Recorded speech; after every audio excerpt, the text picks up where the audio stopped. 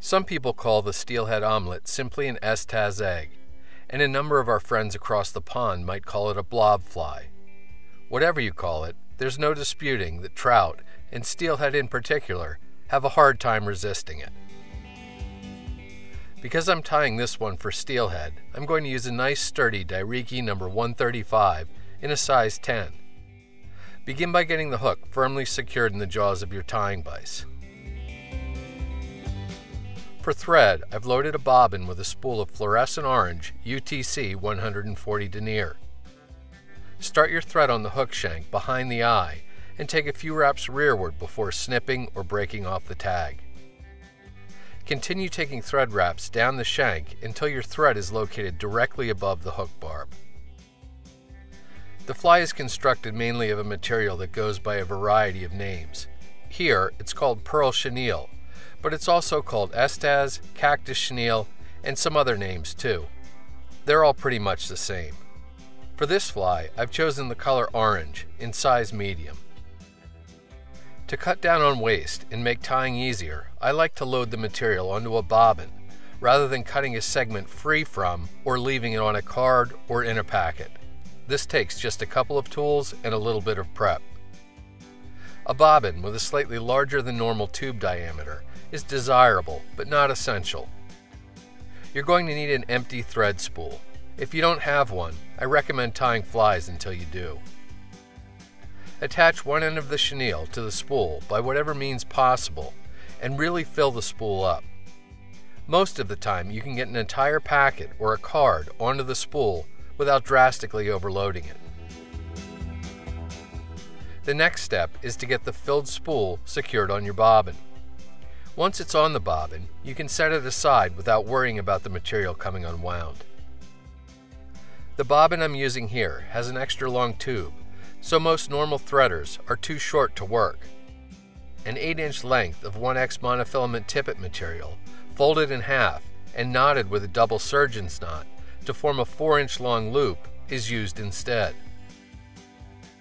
Insert the loop end of the mono into the business end of the bobbin and push it through. When the loop emerges at the spool end of the tube, place the free end of the chenille through it and then gently pull on the mono to draw the material through the tube.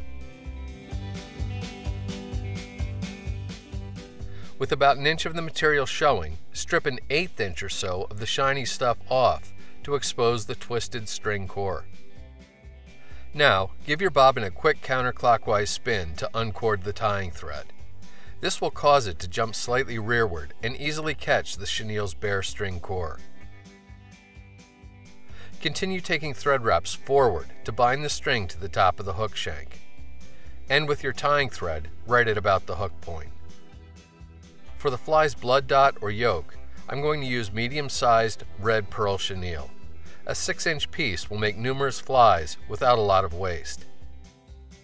As you did with the orange chenille, strip off an 1/8 inch or so of the shiny fibers. Again, give your bobbin a counterclockwise spin to uncord the thread before you begin to tie in the red chenille. Once the material is secured, start taking wraps with it, one in front of the other, pulling the fibers back as you go. 2 or 3 wraps is plenty. You can then secure it with a few tight wraps of tying thread, pull everything nice and tight, and snip the excess off close. Preen any forward-pointing fibers rearward as you take thread wraps forward towards the hook eye. Try to build a nice little thread ramp down to the shank if you can, ending just behind the eye. Get hold of the bobbin that's loaded with the orange chenille and start making touching wraps with it up the hook shank, coaxing the fibers rearward as you go. When you reach the red chenille, cross over it on the underside of the hook shank and continue taking touching wraps in front of it. Make your last wrap of orange chenille right at the back edge of the hook eye, and then take thread wraps to secure it. Once you're sure it's really locked down, snip the excess off close. As you can see, not even a millimeter of the orange chenille goes to waste.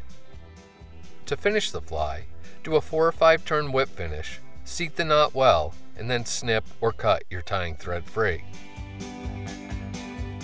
With a little bit of fluffing, your Steelie omelet is ready to fish.